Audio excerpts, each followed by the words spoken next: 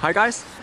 We have been in Tuscany in Italy now for around a month. On Sunday we leave back for Denmark. I'm gonna put these guys on an airplane from Pisa and I'm gonna drive back. So we just wanted to share a few of the things that we learned on the first trip with the camper. And one of the things that I was worried about was Max's sleep time. I was afraid that Max would maybe wake up at night when we put him to sleep and we started talking right next to him in the next room, but that hasn't been an issue at all.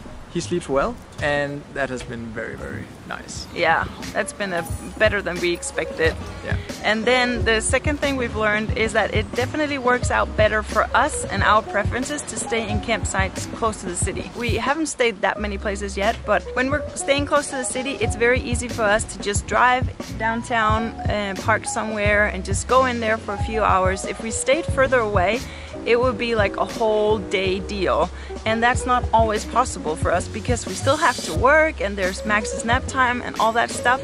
So staying close to a city where we can get to our destination within 15 minutes is really beneficial to us. So it's worth the extra cash that it costs to stay here. Sure. And normally, the closer we get to the city, the better the broadband will be.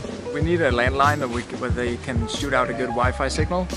And that's definitely something you cannot really look up online beforehand. I mean, just before we came to this last campground, we went past 2 other campgrounds and we just had to...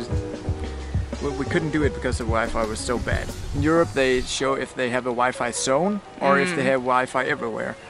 But that will mean it's up to maybe 80% and it doesn't say necessarily how fast it is of the upload and the download speed. So of course for us it needs to be good because we need to upload video files and I need to be able to work.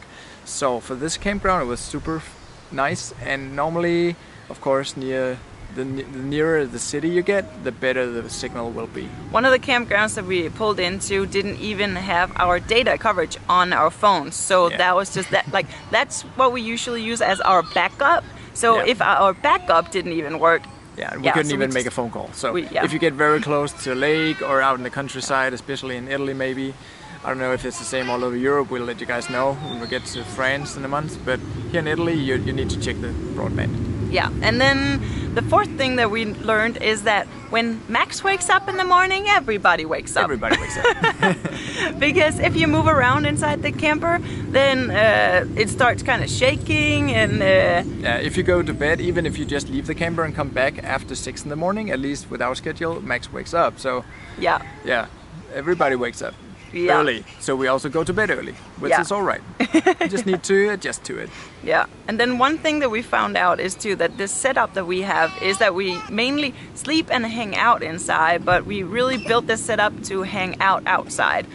It's spring in Europe and the weather can vary a lot. Yeah. So we've had the awning out on the table, and for two and a half weeks that was totally fine, but the past week it's been a little bit more cold. Like you can tell right now, and the sun isn't up and it's windy. Yeah. So we have to pull the awning in so it doesn't fly away. And it's kind of cold to sit and eat outside with him especially. So that's something that we really need to figure out, is somehow to cram a seating area in there. Yeah. We need to be able to sit down and eat, so we need some sort of table. We'll work it out for the next trip, I think. Yeah. In correlation to that, the next point is that we have this chair that we can mount on different tables, and we thought that that would be ideal, and it's worked out perfectly. It's the same that we use at home, but because the weather changes, if it does rain, it's just really a lot easier for us if it was plastic, because it's fabric and it gets wet. So we have to take it off, carry it inside during the night, or cover it or something. It's just not as practical. Or maybe see if we can pull off the fabric. Maybe it's plastic inside, I don't know. It doesn't work. I've tried that. And the next thing, we need to get rid of cords. Yeah. I mean charging cords and so on. So what I'm gonna do when we get home with the camper is to install all the little cords and wires into one of the upper cabinets. Yeah. So that's going to be a charge station for the laptops, for the phones, for the camera, for my Apple Watch. And we have so many cords laying around, and especially at night when we fold out the bed, everything moves over to the kitchen area, which is kind of annoying in the morning. Before you can do anything, you need to get rid of at least 5 or 10 cords. Yeah. Then there are the baby alarms, also need to get charged.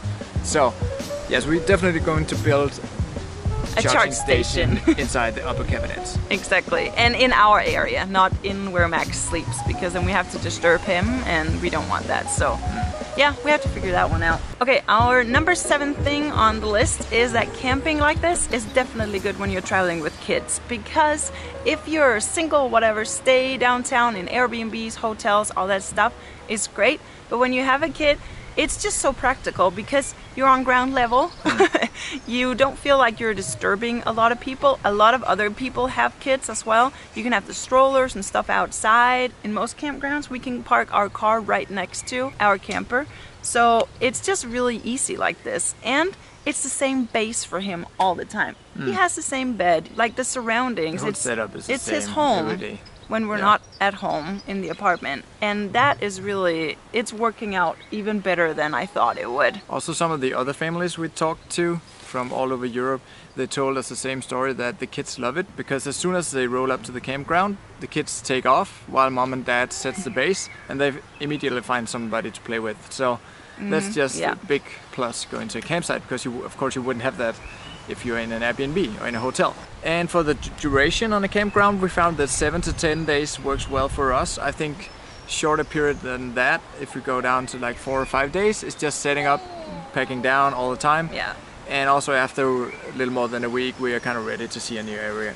Yeah. We also have, like, within 7 days, we usually have maybe 3 days where we go out to explore, and we have 4 days just in the campground. Because we have to work, and Max needs his downtime, and we need to do the laundry and stuff like that. So less than a week in a location is just, it's a little... Out exploring one day, back one day, out exploring one day, back one day, so to speak.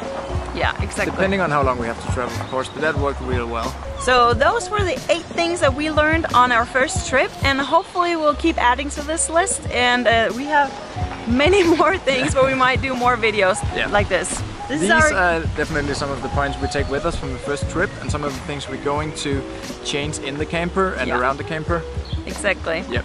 So if you want to see more videos like this, just give us a thumbs up, and maybe we'll link some more like this video up here of other downsizing videos that we've done. And if you want to follow our travels, then we'll put a link up here to One Girl One Suitcase, where we post our travel videos. They come up every Friday, so you get a little bit more like a personal look into our travels, and we love sharing with you guys. So see you guys next time. Bye. Have a good one.